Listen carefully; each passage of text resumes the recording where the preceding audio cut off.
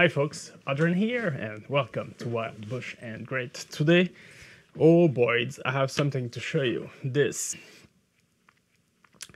And my only regret is to not have done it sooner. True, it's a fantastic upgrade. This is a stock from Boyds Gunstocks. And this is the At-One model. And honestly, it makes me love my Tikka even more. So I love my rifle. That Tikka T3X Lite. Shoots straight, great rifle overall. But I loved it for its precision, for the smoothness of the bolt.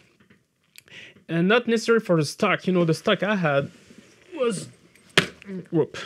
The stock I had usually it's pretty functional, but it doesn't have much feature in it, right? It's not adjustable. It's very, very basic, very simple. You have a little bit of grip there.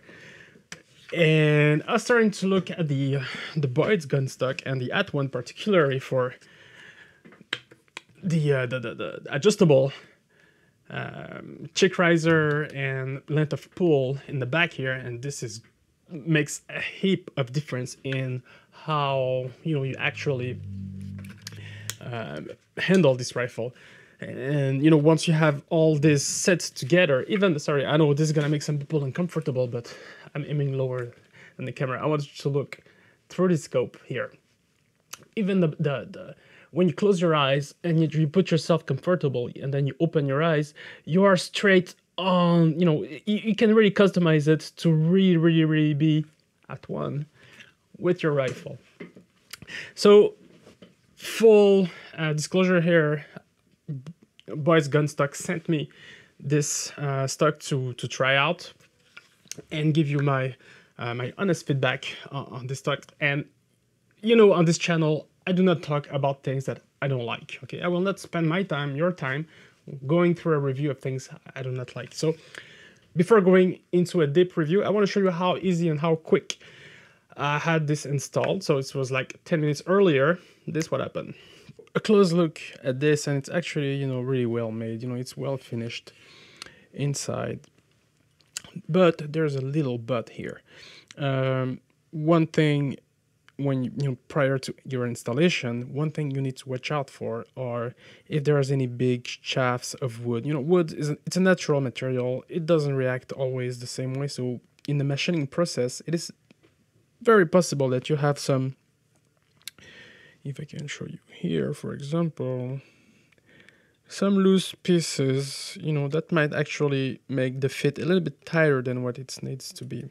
Okay, and what I'm doing here, or I have a little bit here, I don't know, the camera can pick it up. My suggestion, and this is my suggestion, I will just lightly sandpaper those edges, and very, very lightly, just to remove those extra little wood shafts here. But don't overdo it. If you're bringing a sandpaper to this, don't overdo it, because you don't want to remove too much materials. Okay, otherwise you'll have like a loose fit and things are not going to work out well. So I'm gonna, before dropping in the receiver, I'm going to clean up a little bit this loose material. You see this? Yeah. So I'll clean that, and then we'll start the installation process.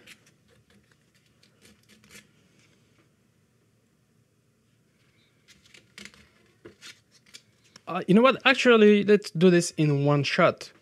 No cut. So you'll see exactly how this thing is easy. To remove your old stock, you have 2 screws. I've seen very small, and they all have, sometimes they have flat screwdriver. This one has an X and an Allen. I don't know what's the deal here with Tikka, but it doesn't seem to be consistent. And what I'll do is I'll need this one here works. This is T25. Oh no, sorry. Yeah, this is T25 for the hex here in front of the trigger guard, And we will need, is this one too big? No, this one is perfect. And we'll want number 4 here in the back. So I'll start removing the one in the back, which is, if I believe, the longer one. This one is done. Then this one here in front of the trigger guard. And this one is done. So at this point, you should be able to lift the stock out. Okay.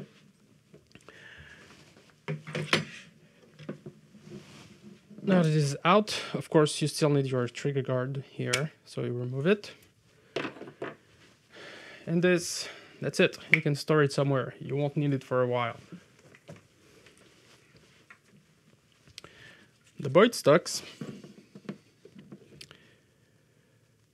is going to drop in like this. You can put in the trigger guard. Actually, you know what? Let me put this. Maybe it's better to actually set the trigger guard first, making sure it's well in place. Now you can drop it, and voila. Now I have the medium screw here in the front, the longer one in the back. I'm gonna torque in the one here, and I want to torque the one in the back.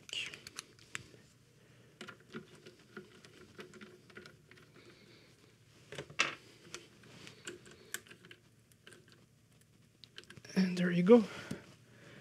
And that's it. It's done. That's, you know what, 30 seconds it took, ready? And where's the magazine? Oh, you need to test the magazine. Is the magazine working? Yeah, coming in, coming out nicely. And let's test the bolt.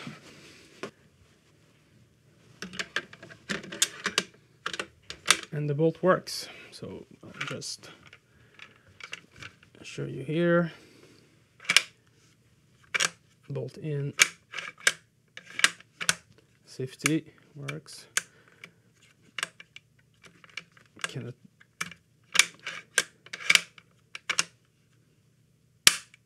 Voila! Not more complicated than this.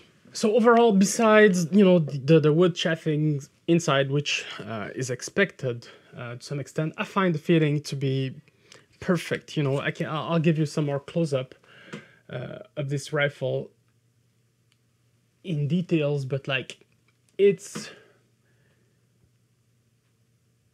has a really nice finish. I really love the colors, the wood, all the pieces, everything. Like you see the.